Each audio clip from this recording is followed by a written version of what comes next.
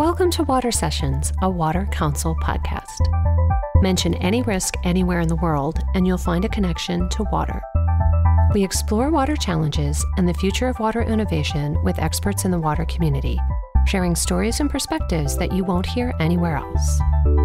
A special thanks to our series sponsor, Rexnord, a global leader of advanced water management solutions and smart technologies.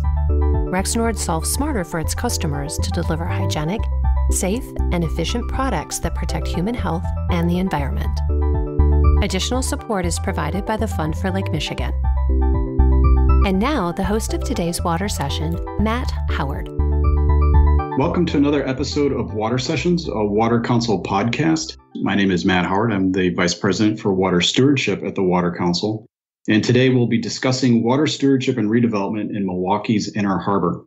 I'm thrilled to be joined by two of our area's leaders in these fields, Vicki Elkin at the Fund for Lake Michigan and Lilith Fowler at the Harbor District. And so maybe for each of you, I'll just have you do a quick introduction just in terms of who you are, but what does your organization do? And why are you focused or concerned about what's happening in the Inner Harbor area of Milwaukee, and specifically both the tributaries and the lake itself in terms of Lake Michigan and the water resources there? So we'll start with you, Vicki. Why don't you just give us a brief intro? Sure. Thank you, Matt. Like Matt said, my name is Vicki Elkin, and I'm the Executive Director of an organization called the Fund for Lake Michigan. And we are a private foundation based in Milwaukee. And as our name would suggest, our mission is to improve water quality in Lake Michigan. Now, I'm sure most of your listeners realize that Lake Michigan is very big and it's a very complicated system. So our efforts are really focused on improving water quality more locally on the western shore of Lake Michigan. So our projects range from large restoration projects like wetland restoration or dam removals, but we're also very involved in addressing water pollution in urban areas and in restoring habitat in urban areas. So as I'm sure you know, historically, a lot of people have lived along the lake for transportation and other reasons. And this is where most of our population, or a big portion of it, continues to live. So that means both there is this legacy of contamination and pollution, but at the same time, an opportunity to improve water quality for the people who live here. So I think it's now like close to 50 million people depend on the lakes for their drinking water. Obviously, we have an invested interest in keeping that water clean, but it's also important for our economy and tourism and recreation. So we've just had a lot of opportunities to work with great partners like the Water Council and Harbor District to improve water quality in the tributaries and right along Lake Michigan. Thanks, Vicki. One point that I want to pull in a little bit later in our conversation that you mentioned is this idea of addressing water quality in Lake Michigan and the Great Lakes. And as I'm sure you both know, we'll have listeners from all over the U.S. and North America. And it may not be so obvious to them when we've got a city like Milwaukee that sits on 20% of the world's freshwater reserves that we actually have some serious water stresses related to quality that we have to address. And so I just want to hold that point there, and we'll get back to it when we start talking about some of our specific work in the Inner Harbor together. So thanks, Vicki. Lilith, you're next. Tell us a little bit about yourself in the Harbor District. Great, thank you. So my name is Lilith Fowler, and I'm the Executive Director of a small Milwaukee-based nonprofit organization called Harbor District, Inc. We also have a business improvement district that we're affiliated with. So between these two organizations, we really are focusing on the revitalization of the land and the water at the heart of the city of Milwaukee around the Inner Harbor.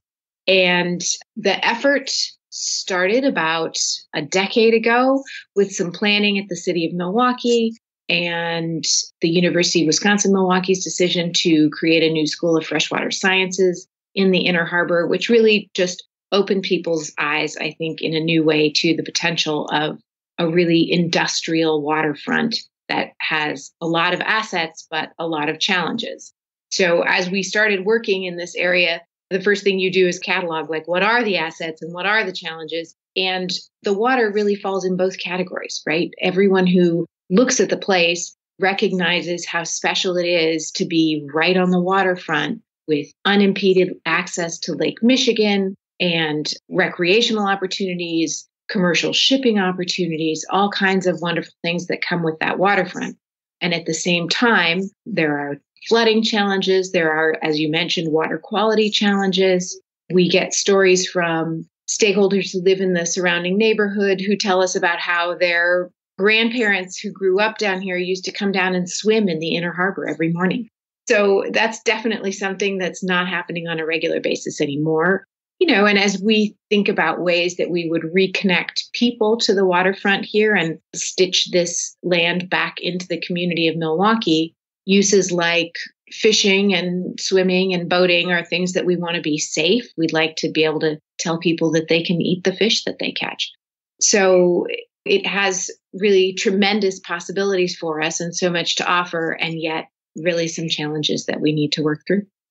Thanks, Lilith. One of the themes that I want to pick up from your introduction as well, too, is this idea that the Inner Harbor really is the heart of Milwaukee. And in many ways, it was the birthplace of Milwaukee, one of the founding sort of neighborhoods within the city, but also the birthplace of manufacturing innovation as well, too. A lot of the sort of the household manufacturing names had machine shops and little shacks in Walker's Point near the Inner Harbor, where they really began to develop their areas of expertise and their products that people know and love from Milwaukee.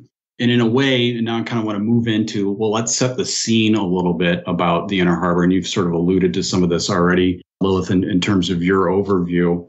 But we've got a very old historical part of the city of Milwaukee that really is literally is a confluence of the north side, the south side, the west in terms of the city of Milwaukee, the east side, but the confluence of our rivers going into the harbor itself and out into the lake. Was this area overlooked? What kind of brought you here as the harbor district to start? It seems like such an obvious spot to really focus development on, but it seems like maybe it was forgotten a little bit or overlooked. How did we get to this point where we need a harbor district?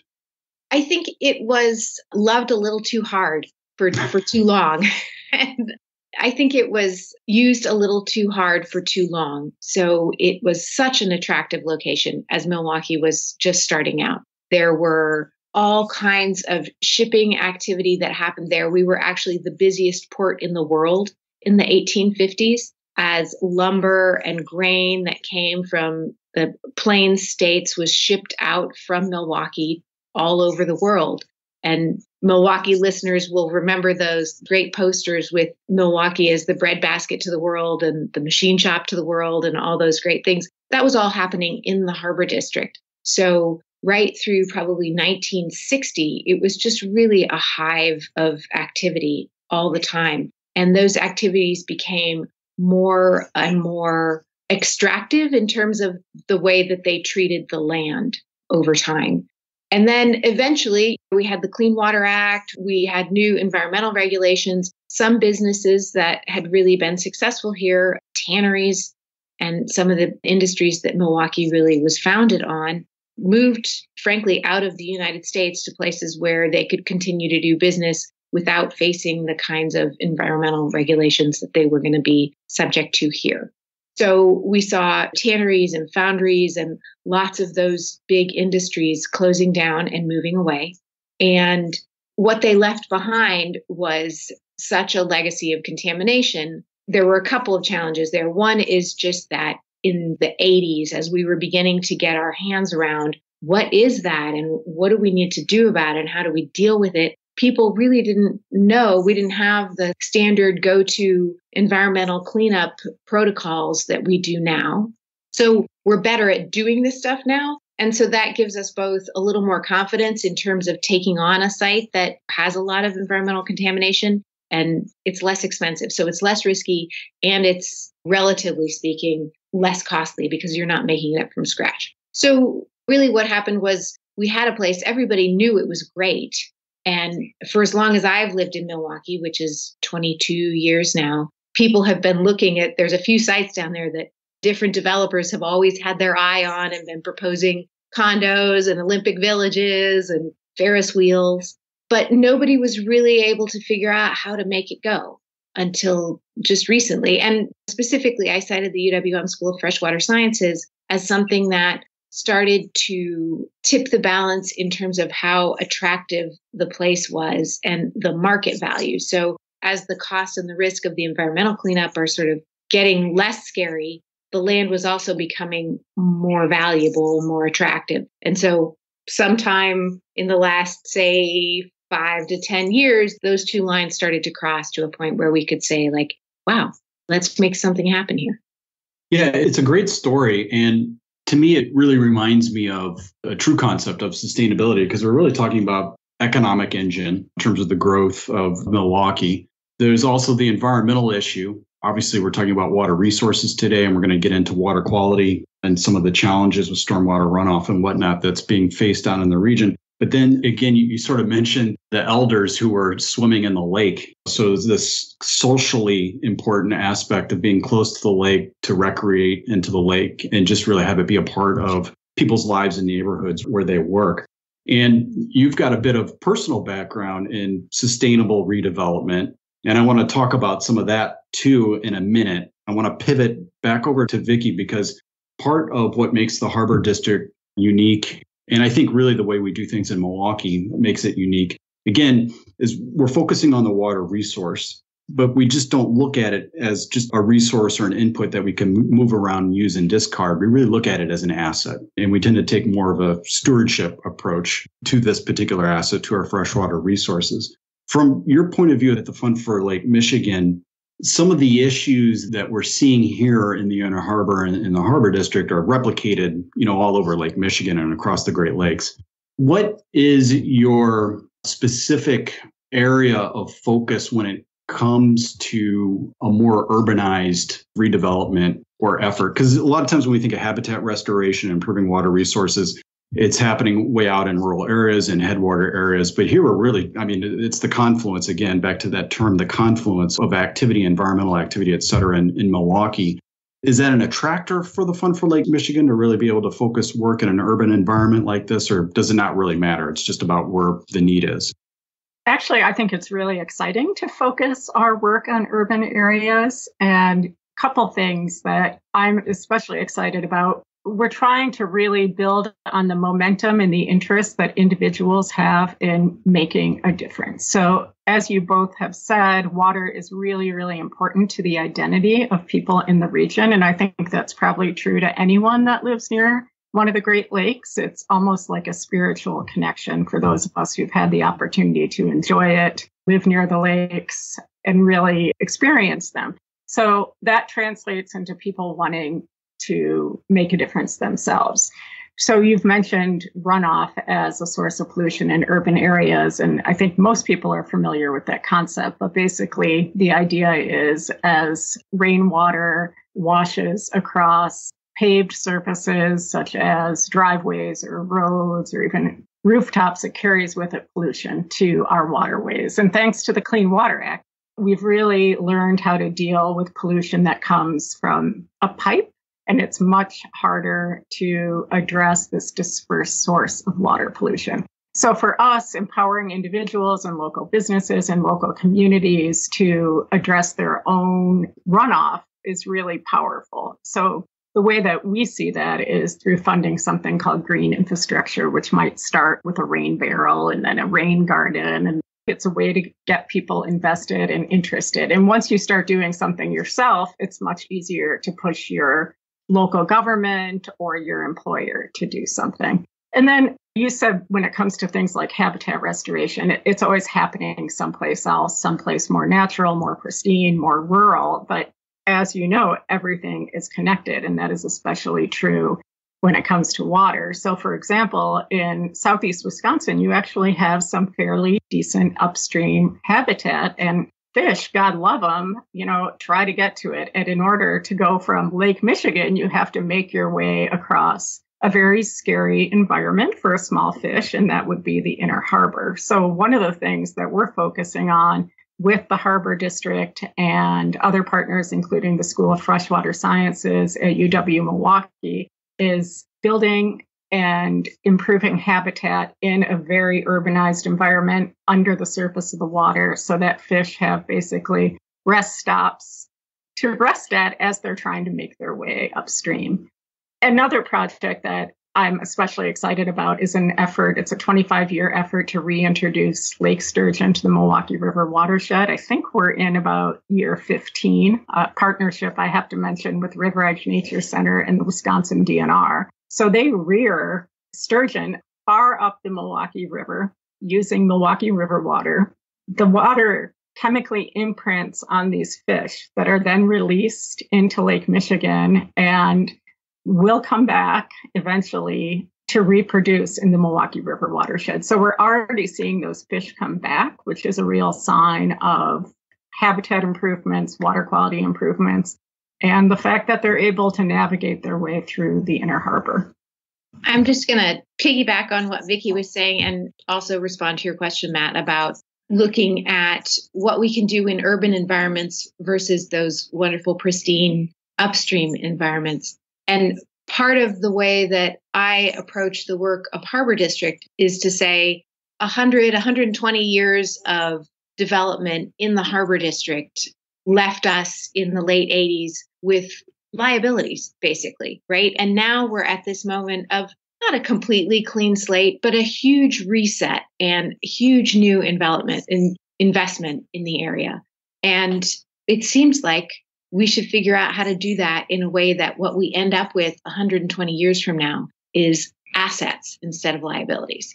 So we need to be more thoughtful and more creative and more intentional about how we're going to use the place. And part of that is setting an expectation that this is not a throwaway place. And there's no aspect of it that is throwaway. All of it is valuable. And all kinds of things can thrive here. And all the spaces and the waterways can have fill these multiple functions as long as we don't let one function spoil it for all the others. So really conveying an ethic of maintaining a functional ecosystem as part of the work that we do, or rebuilding that function back into the space, I think is really important and really sets the stage for lots of other things that we'd like to do better this time around.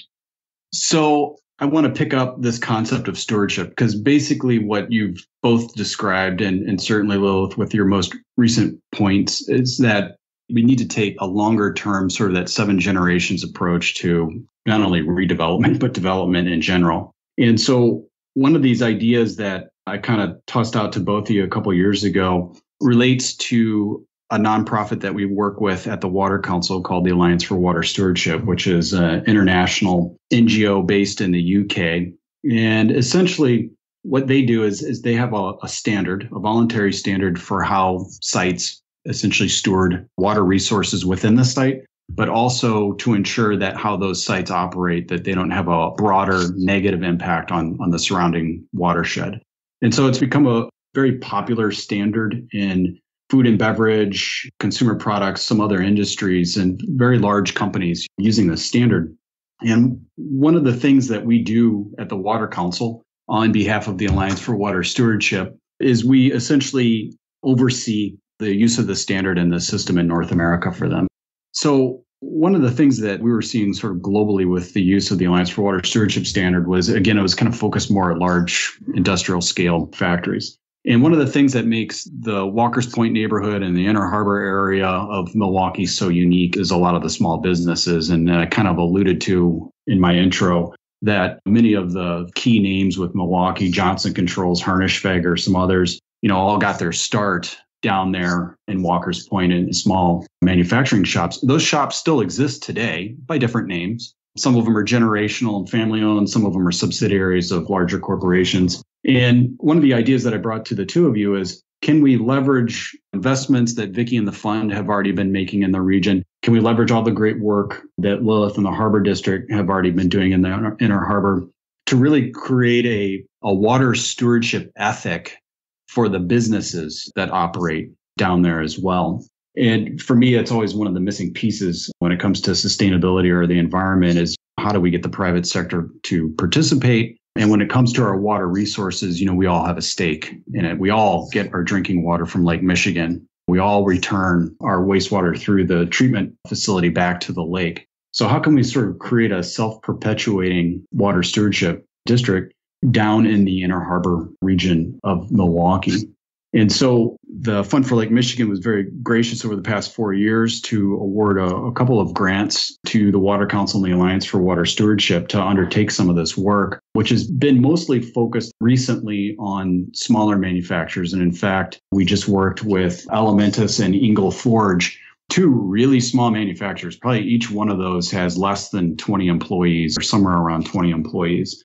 So really small manufacturers. One is located right on the Inner Harbor. The other one's located in a very old neighborhood in Milwaukee, right in the middle of the neighborhood. They've been an asset for that neighborhood for a generation. And ultimately, they've both been certified to this standard and have become the first small businesses on the planet to achieve that certification. So a really big deal. We at the Water Council would never have found out about those businesses were it not for all the work and the groundwork that Lilith has done. And she really and her team made introductions to both of those sites. And of course, again, the funding for Vicki and sort of trusting in this vision to do this work down there really helped bring this all together. Part of what we hope to accomplish with these Water Sessions podcasts is some shareable best practices and learnings with our colleagues across the Great Lakes or in other regions of the United States or North America. I guess the point I'm trying to make here is oftentimes in the nonprofit world, solutions like parachute in from the sky out of the blue. And sometimes that can work at cross purposes with efforts that were already underway on the ground for many years. And so for me, one of the takeaways was really leveraging and working with, again, efforts and organizations that already had credibility and already had done a lot of the hard work to sort of pave the way for kind of an add-on effort like this. Is that just in terms of the work that you continue to do, both Vicki across the state and across the basin and Lilith within the Harbor District, that lesson of really kind of pulling in other water-related stakeholders? I mean, it's key, right, to success. I mean, individual water-related stakeholders cannot address these issues on their own. They just simply by nature of water and how complex the issues are, we need to work together. Right? I mean, this is kind of a simple takeaway. I would say absolutely. Of course, it works better to work together, and no one, particularly at the scale of a small local business, they're not going to have an impact that can be felt at the scale of Lake Michigan, right? So that in and of itself says, yes, you've got to be working in concert with someone else. But then just purely sort of on the logistics side of it, for me as the on the ground partner, I can offer certain things in terms of knowledge of who's out there and who would be a good introduction for you. And then you offered everything else, right? So the AWS and the Water Council came in and did the project once I made the introduction. So that was really, in my mind, you guys did what you do best and I did what I do best, and it worked fantastic. And Vicki did what she does best, which is write us a check to make something happen. A special skill set I've developed over the years. One thing that you said was you described those businesses as water stakeholders. And I think that they would not have thought of themselves that way before this project, but they surely do now, right? And so I think that's a really valuable outcome just in and of itself. The other thing is I think most organizations like Harbor District that are engaged in redevelopment of an industrial district think of themselves as economic development corporations. So I will say that I think a lot of groups could look more broadly at their place and what it needs and what it offers and figure out ways to define the environment and the ecology of the place as part of their brief, as part of what they do. And you give yourself a lot more opportunities and ways to engage with your different stakeholders if suddenly you can say to them, well, you're actually a water stakeholder too, and you're an energy stakeholder, and you're a bird stakeholder or a whatever. And different businesses respond to different things. But it's always surprising to me to go in and talk to a business that you would think wouldn't have the slightest interest in some of these topics. You know, a cement terminal that we go in and we say, hey, we're trying to build public access and riverwalk all along this riverfront. And they're like, we could probably figure out how to work with that. Now, getting into the details of it gets more complicated, but a lot of places are a lot more open to the conversation than I think we give them credit for. Well, I think we tend to forget, too, that they have employees, and those employees live in these neighborhoods and live in this community, and they like to fish, they like to kayak, they like our parks.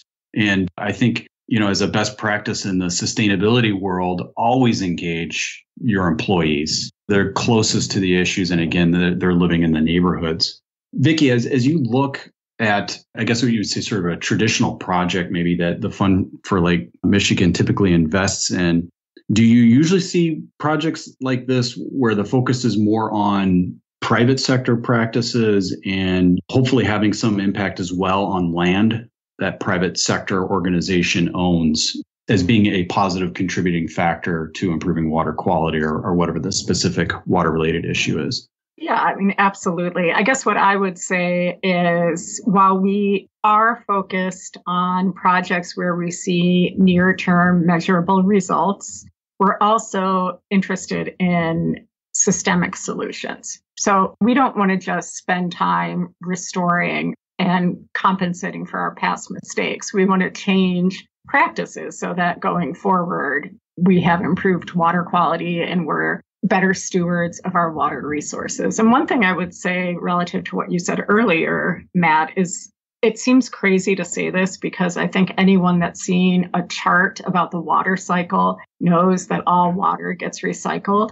But I think we're just now coming to a point where people really understand that. So the salt that comes into the inner harbor to put on our roads to help manage ice in the winter actually ends up back in the water. Like that is where it goes. And we're not making water. We can't make water. We can only use the water that we have. And so I think there is some growing awareness about that, thanks in part to some unfortunate events over the past 5 to 10 years, such as the drinking water crisis in Flint, PFAS contamination of drinking wells. People are more aware of where their water comes from, how vulnerable it is, and how it impacts their lives directly. And so with regard to the Alliance for Water Stewardship standard, I really think it has tremendous potential. I know that only a handful of sites at this point in North America have adopted it. But in my mind, it could become as popular as LEED certification for buildings as we continue to have this growing awareness about water. I'm an optimist on the Alliance for Water Stewardship in the standard, but I think, unfortunately, because of COVID, it's been a trend accelerator in certain regards. And I think certainly looking at like the food and beverage sector and how that was stressed at the beginning of the outbreak here in North America, a lot of those companies really valued the resiliency of their supply chains and the fact that many of them did not have to worry too much about water security issues. And certainly from a drinking water and wastewater treatment perspective, we figured out how to operate these utilities essentially online without full staff people in place. And so I think coming out of this pandemic, I think we're going to see a redoubling of efforts across the board just in ensuring that we have secure, sustainable sources of water, not just for businesses, but obviously for people and nature as well, too. And so I think that ties into another story that I like to tell about Milwaukee and the communities around Lake Michigan and the Great Lakes, which is, again, just because we have access to 20% of the world's freshwater resources, doesn't mean we can just sit by and just kind of coast on our quantity of water that we have available. And in fact, even though we have so much water, we tend to spend a lot more time focusing on the sustainability of that water resources. Now, we've got some serious issues in terms of water quality, but I think people are somewhat surprised within kind of the water profession in North America or globally when they see Great Lakes cities or states kind of leading on water stewardship issues. With that frame of reference, I want to dive back down to the Harbor District and this idea of getting small businesses, just different types of water users, as I call them, water stakeholders, involved in the stewardship approach to managing their water through the Alliance for Water Stewardship. The vision for the Harbor District, Lilith, is somewhat unique in that a lot of the focus of the redevelopment, again, is on that natural resource, right? And you really sort of hone this approach through some of the previous work that you've done in the Milwaukee region, specifically kind of going a little bit further west in the Menominee Valley. The Menominee River, for those people who aren't familiar with the geography, flows into the Inner Harbor area and out into Lake Michigan and downtown. And stormwater and sustainability guidelines and things of that nature were really kind of the heart and soul of the redevelopment effort in the Menominee Valley. And you learn some things from that redevelopment, and hopefully, and I know you are, applying those in the Harbor District. Maybe you can tell us a little bit about kind of some of the lessons, the environmental lessons from the Menominee Valley that are being applied to the water resource in the Inner Harbor. Sure. So I was the executive director of a very similar organization to Harbor District called Menominee Valley Partners about 15 to 20 years ago. And the Menominee Valley was also in certain ways a very similar type of space when I started working there, in the sense that it was characterized by a lot of big and very dirty brownfield sites and a river, and the opportunity to provide jobs and new manufacturing or industrial-based economic development for the city. And in a way, sustainable development became a way to brand that effort and to distinguish it from other places that somebody could choose to locate a business. So there were certainly going to be sites that would be easier to develop and cheaper to develop if you were looking to locate a light industrial building somewhere. And the Milwaukee suburbs are sort of ringed with much less expensive industrial developments than the Menominee Valley. So we had to figure out, what's our competitive edge here, right? How do we distinguish ourselves? What can we do that's different? And the interesting thing about choosing that kind of a brand, so to speak, for your place is that you also then end up attracting the people who are, or the people of the companies who are willing to make investments for the long haul in the place where they locate. So we spent time and effort in thinking about not just how you clean up the brownfields, but how do you do that in a way that really sets those spaces up to be, again, ecologically functional for the future, in a way that will be beneficial to the companies around them. So we looked at things like shared stormwater management that provides a benefit to a company and lets them use more of their site footprint than they might otherwise have.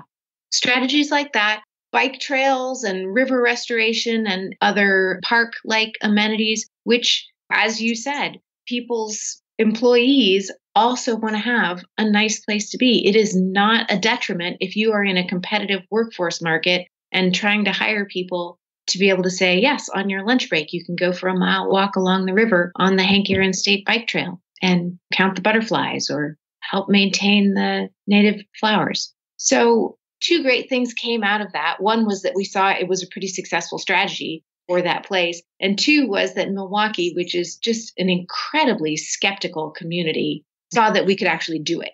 So we were able to take a lot of that learning to the Harbor District and just start with that in mind. And, knowing that some tools are going to work better in some places than others. For the Menominee Valley, we developed sustainable design guidelines.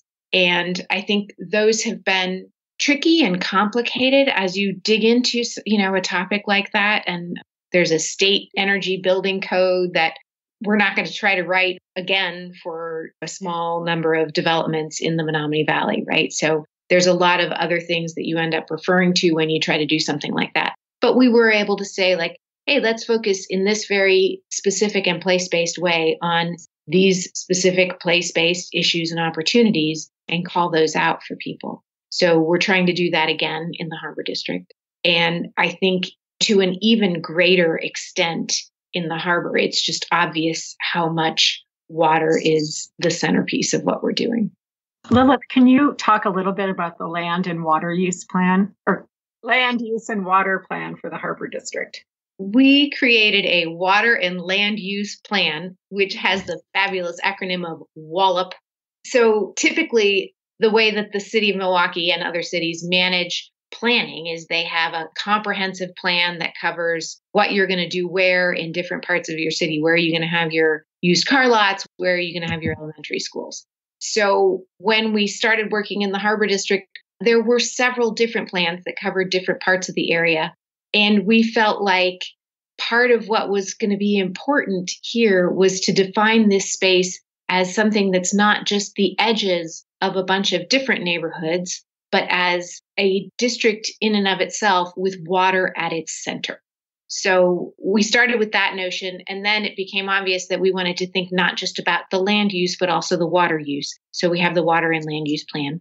And that really looks at land uses for several sub-districts, including our waterways. So we created the waterways as a district, and we said, what do we want to have happen here? We want recreation. We want that to happen. We want commercial shipping to continue because that's a valuable part of Milwaukee's economy.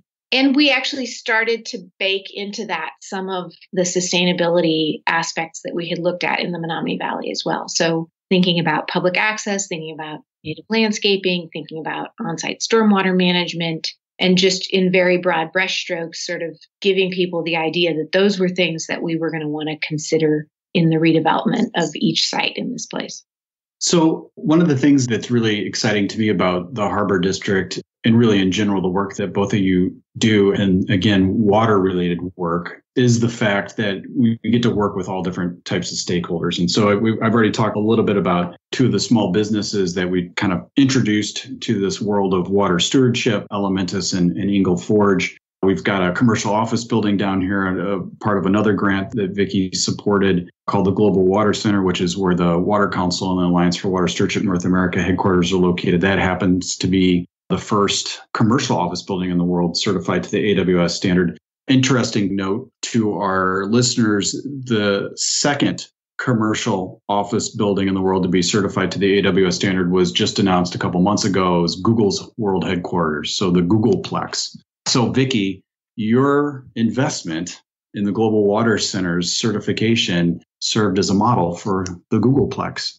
I think the work that's happening here in Milwaukee, focused again, as Lilith has just described, on water as an asset and water as a critical or central component to a redevelopment, really is a model for other regions and for other places in North America and globally. And so one of those key stakeholders that I think we need to just spend a little bit more time on, even if it's brief, and they've been mentioned a couple times already, is the University of Wisconsin-Milwaukee School of Freshwater Sciences, kind of the first of its kind graduate level program and area of study in the United States, physically located right on the edge of the water. They have a research vessel which goes out into Lake Michigan, but a highly respected program. And I think one of the things that individuals at the university are always looking to do is how can we have an impact in the real world, and how can we connect with our neighbors and with our community on work that's important to us. And I know that's one of the things that Vicki, through the fund that you've sort of been encouraging at the School of Freshwater Sciences, is really kind of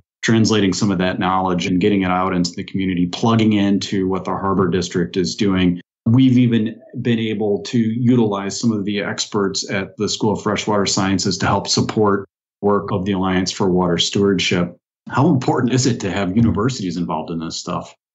Well, I think it's extremely important, especially when you're talking about new approaches, new technologies, new systems.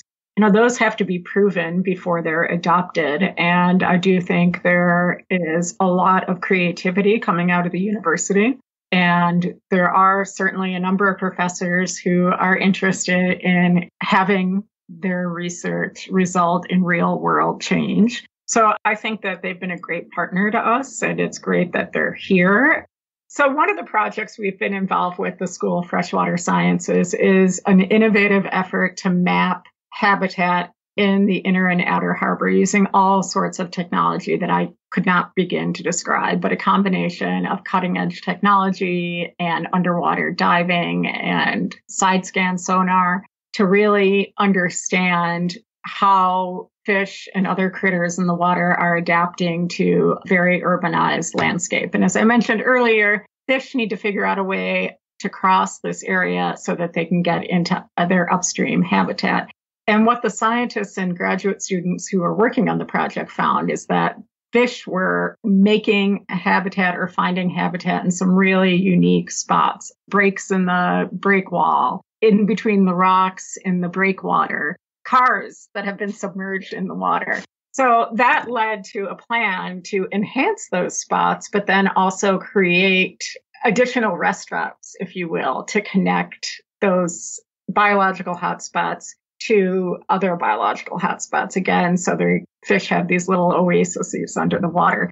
But one of the more exciting things to come out of that is that we've been in conversations with the Army Corps that when they are out fixing breakwaters as part of their routine maintenance, that they think about using smaller rock or different shapes of rock or different angles of rock when they are doing their work that are more fish friendly.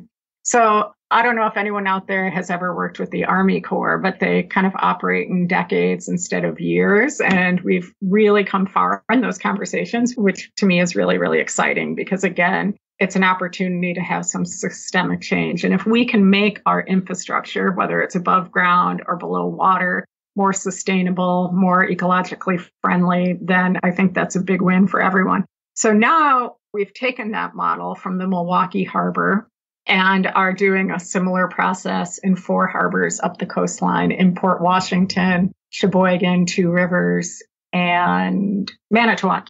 Again, it's something that had never been done before and is having an impact in the real world. Thanks, Vicki, for that. I think just kind of looking at time here, we probably want to try and sort of bring our concluding points to bear here. But before I turn over to the two of you to offer some concluding thoughts on our conversation, it might be helpful just to sort of recap where we've been. It's been somewhat meandering like the Menominee River in terms of our conversation, but really looking at this idea of having an impact on a place. We know that water stress, water risk issues are hyperlocal.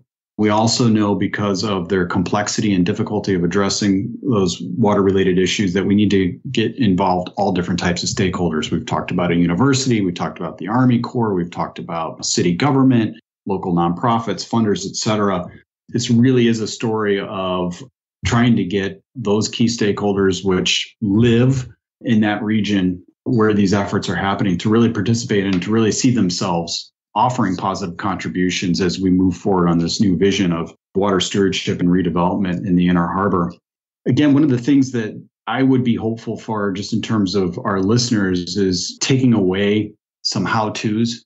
I know that we're relatively unique here in Milwaukee in terms of the organizations that we have, like both of yours on this podcast today, but also our experience and expertise in previous redevelopments. But I think there are some lessons here, both in terms of, number one, aligning with existing efforts that are already underway in terms of water stewardship, water restoration, et cetera. Leveraging investments that have already been made, in the community or they're promised to be made in that community and bringing some complementary efforts to those. And then for me, really the importance of bringing in the private sector and private landowners to participate in water stewardship. Because the wallop that we talked about, it's water and that land connection and sort of that integrated approach to stewarding both of those resources because of how they impact each other. So just from your two perspectives, again, just looking at this sort of vast array of topics that we covered today, any sort of concluding thoughts or points? And I'll start with you, Lilith, and then turn it over to you, Vicki. I think one thing about the Harbor District is it's particularly obvious to what an extent the water is both an asset and a challenge or a source of potential risk, right? But obviously, every community has water as both an asset and a possible risk. So other communities may have to look harder to define it. It really served itself up for me, but it's always there. And it's always there as a connection point. So we have really found that going to the businesses in our district and just laying out what we're looking at, how we see the place, what the issues are, that people are so responsive to that. And, as Vicki said, being on a Great Lake, you of course have this connection to it. So that gives us a little foot in the door, I suppose. But it is really such a commonality among every city, every business, every community to have these same issues and need to figure out how we're going to deal with them in a way that protects that resource going forward. So just as an organizing principle, I think for community organizing as a way to get doors open, I think it's a great tool to leverage. And then beyond that, finding those partners who are able to work with us and use what we can offer to their best ends has been so productive. And the Alliance for Water Stewardship was a great example of that. We're a very small organization. We have a full-time staff of 4 people. So we're not making up new certification programs, right? We're going to continue to find the people who can bring benefits to our stakeholders in the district and figure out how to connect those things up in ways that have long-term benefits. You've described in the Alliance for Water Stewardship terms what we referred to as shared challenges and shared opportunities. And we can only address those issues together as water stakeholders. Thanks, Lilith. Vicki, final thoughts? Absolutely. So one thing I think is really attractive about the Alliance for Water Stewardship standard is this idea of continual improvement. So we didn't get much into that in our conversation, but the way the standard works, it's a process standard that's developed with water stakeholders in the catchment area. And those stakeholders help the site develop the plan. And then over the years, they're continually involved. And in order to get recertified, the site has to adopt a more aggressive standard. And that may sound like a heavy lift or a challenge for a lot of businesses. But I think one thing to remember is you can always start somewhere. People want to do better. Nobody says that they want to do worse. They want to pollute the water more. And in some instances, there are very low-cost things people can do, or even things that can save you money that will also improve water quality, like using less salt on your sidewalk or parking lot. You may not know exactly how to do that, but I think the standard connects you with the people that can help you figure out how much salt do I really need to put on my driveway. And one thing I've heard from the businesses that have gone through this process is they've so enjoyed meeting all the stakeholders, getting to know them, knowing that they can rely on them as a resource as they continue to improve practices.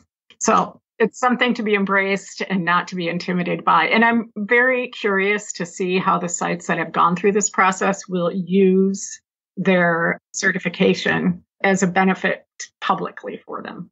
That's a great point, and one of the key drivers in terms of outcomes for the AWS standard is really to get those sites, those factories, those farms. Yeah, we want you to focus internally within your 4 walls, within your fence line on how you're using water, but we really want you to cast your gaze outside the fence line into that broader watershed and really start making meaningful connections with stakeholders.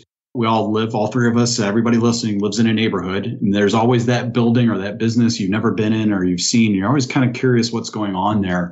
That's been one of the best stories from working with AWS is finally some of those key stakeholders get to find out what was happening in that building and they're doing all this great stuff on water stewardship. And now we know we've got a connection. We're all part of this community and this effort, particularly as it relates to the Inner Harbor. So that was our water session for today, talking about creating a water stewardship district. We again want to thank Vicki Elkin from the Fund for Lake Michigan and Lilith Fowler from the Harbor District for joining me this afternoon. It's truly a pleasure, 2 of the Great Lakes leaders on water issues and redevelopment. So thank you both for being here. Thanks for joining us today. Special thanks to our series sponsor, Rexnord. Additional support is provided by the Wisconsin Economic Development Corporation, along with the Fund for Lake Michigan, SCS Global, and Qualified Water Systems. Don't miss a beat. Subscribe to Water Sessions today.